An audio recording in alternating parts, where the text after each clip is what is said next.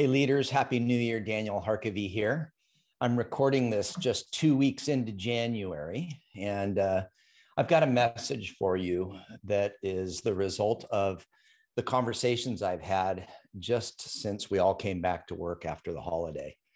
I've been on Zoom meetings, on the phone with CEOs and leaders of organizations in all industries, not just here domestically, but internationally.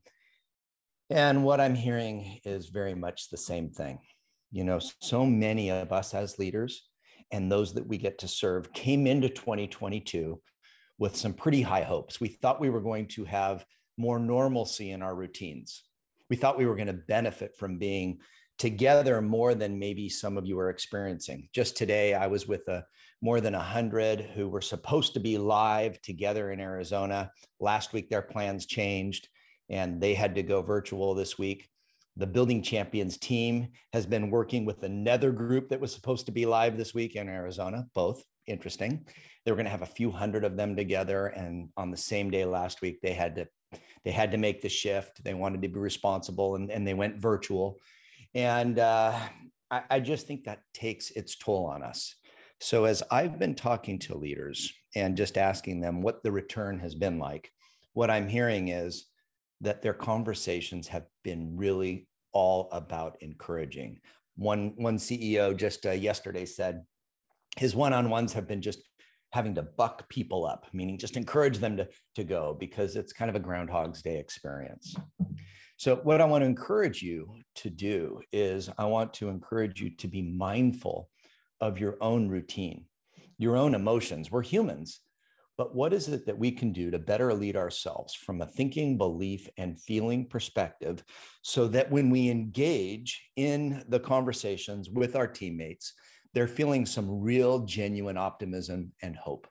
And they need that. And that's part of leadership. We need to be able to absolutely acknowledge the letdown and the disappointment and the frustration of today, and how this impacts not just our organization, but all of those that might be impacting our own supply chain, our partners and our vendors that aren't able to deliver like we had thought, and the delays and the customer challenges and all of it. We have to acknowledge that it's difficult, but then we have to camp on our vision, and we need to see that we're going to get through this. This is a season, and great business leaders look at their businesses in these 10-year windows, 10 years. And this one's been a doozy the last couple of years, but we leaders need to be really focused on what we see in the future. So we need to be all in, like all in the game, stay in the game, fully press in. How do you do that? I just want to see the first 90 minutes of your day. You show me the first 90 minutes of your day. And I think that for some of you is where you have an opportunity to bolster your energy by improving your thinking, your belief, and your feelings so that you engage with people and relationships, and then you choose the right actions because you're thinking more clearly. So the first 90 minutes of your day, I know this is a huge ask. What are you putting in your mind?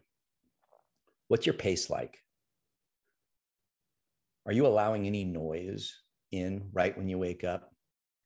Or do you have a routine that enables your thinking to be clear, your belief to be hopeful and optimistic, your energy to be good, for you to have a calm, confident presence so that you are making great decisions and your influence is just peak? It's that morning routine. Some of you might benefit from our simple focus plan. It's the one-page plan that there's all sorts of neuroscience behind why it works. You attend to what matters most, you inhibit the noise, and then you review it daily so you have that system for working memory. If you want that plan, fill it out for Q1. I've got a QR code right here. You can go ahead and download it and just fill it out for Q1. Your goals, your disciplines, your theme, and your improvements.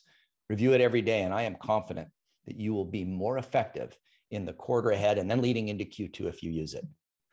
So as I like to say, hey, leaders, flip switches up on the hearts of everybody around you. Everybody needs some bright light right now, and that's what we get to do as leaders. If there's anything we can do to help you, please reach out to the Building Champions team. And if you're already our clients, just thank you for allowing us to be on this journey with you. Together, we're going to get through it, make a great difference, flip switches up. Bye-bye.